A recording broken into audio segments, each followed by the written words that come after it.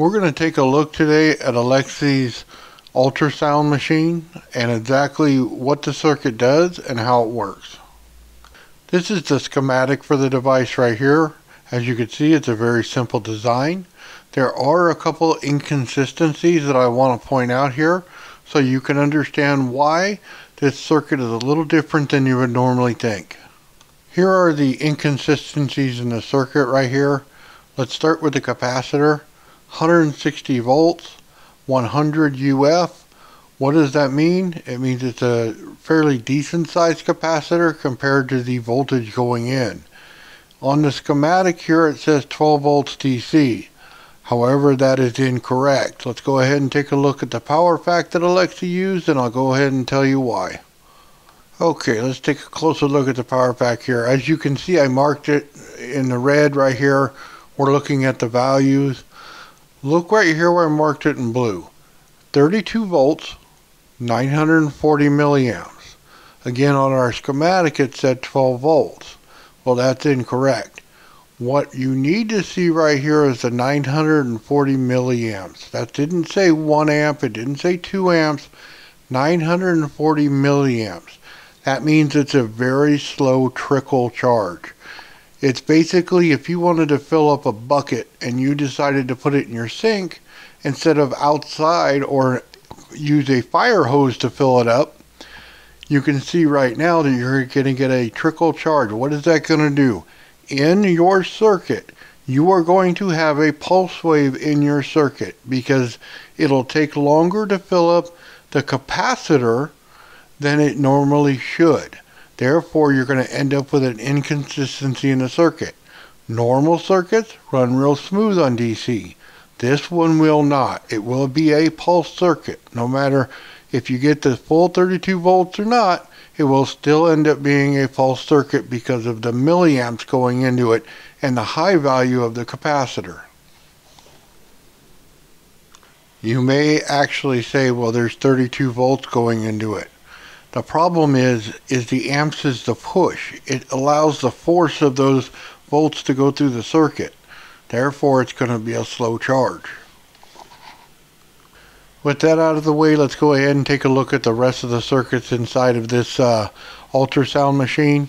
This is the actual photos of the ultrasound machine, so everything here is 100% accurate. As you can see, all the parts here are used. They all came from something else, which is absolutely fine with me as long as it works. I'd like to save a little money myself. I just paid $100 for all these parts to build this, and I wanted to throw up. Anyway, this is what it is. Let's go on to the schematic because we have to look at another thing.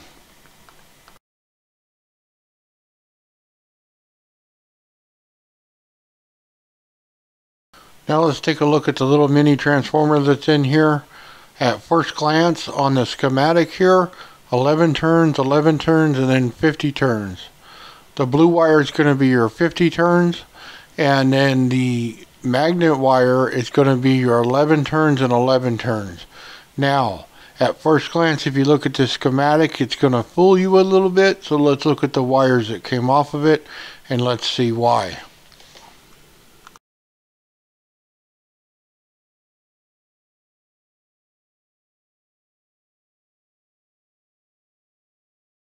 Here's why it might fool you. Here is the two 11 turns right here, but they're actually 2 wires apiece connected.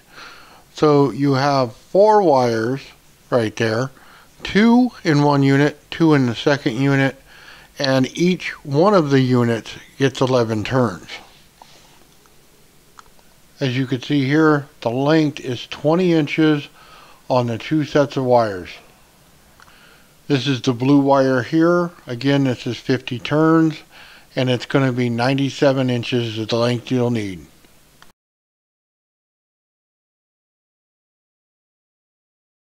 We're going to go ahead and take a look at the wire size now. It looks to me at first sight like an AWG26 for the magnet wire, and then for the blue wire it does not give a size on it. I'm going to tell you it's probably an AWG32. One of the reasons I say the wire size for what it is this is the core of the transformer right here. As you can see, it's fairly small.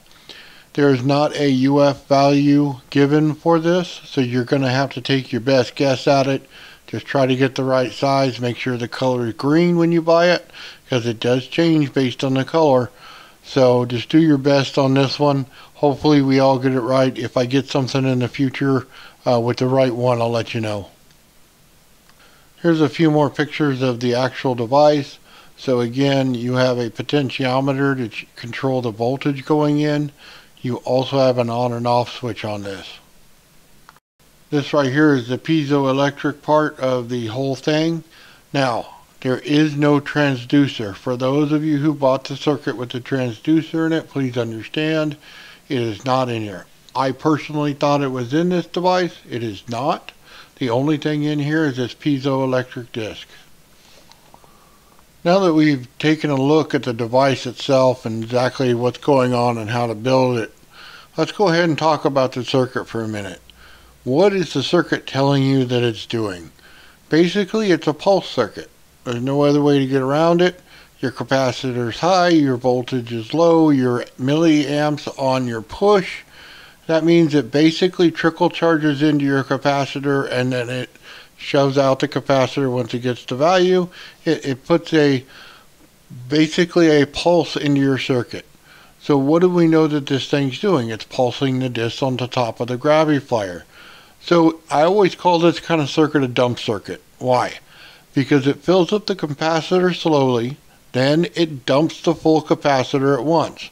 Then it continues to charge it again and then dump it again.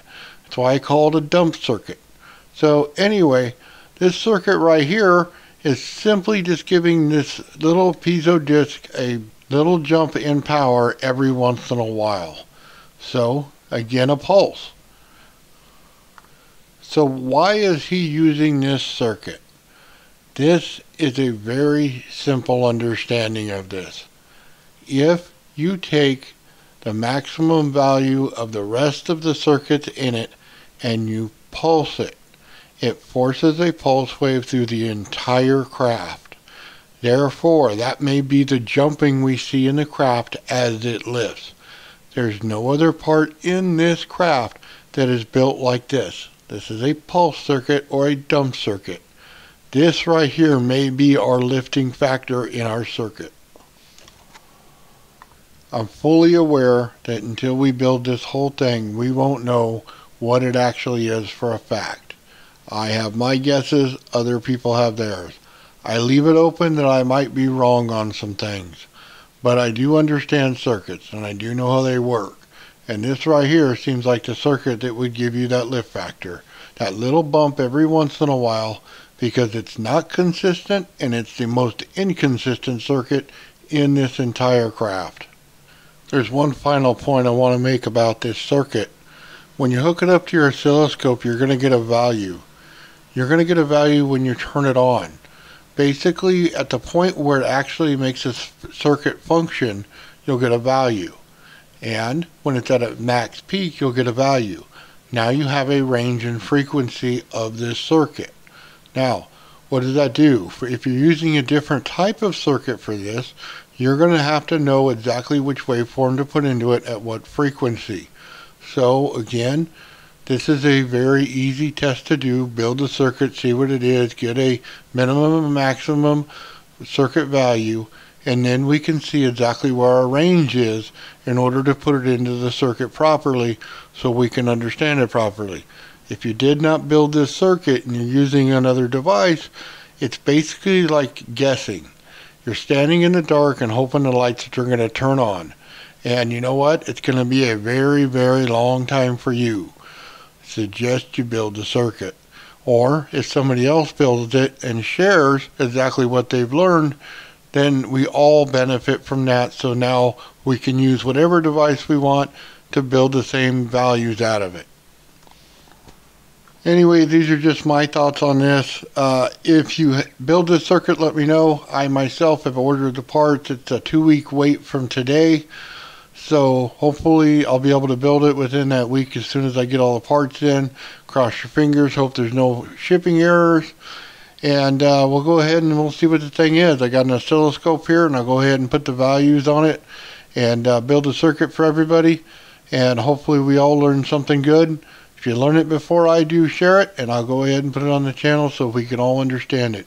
Thank you very much. Have a great day. Like, subscribe, do what you want. But thank you very much for watching.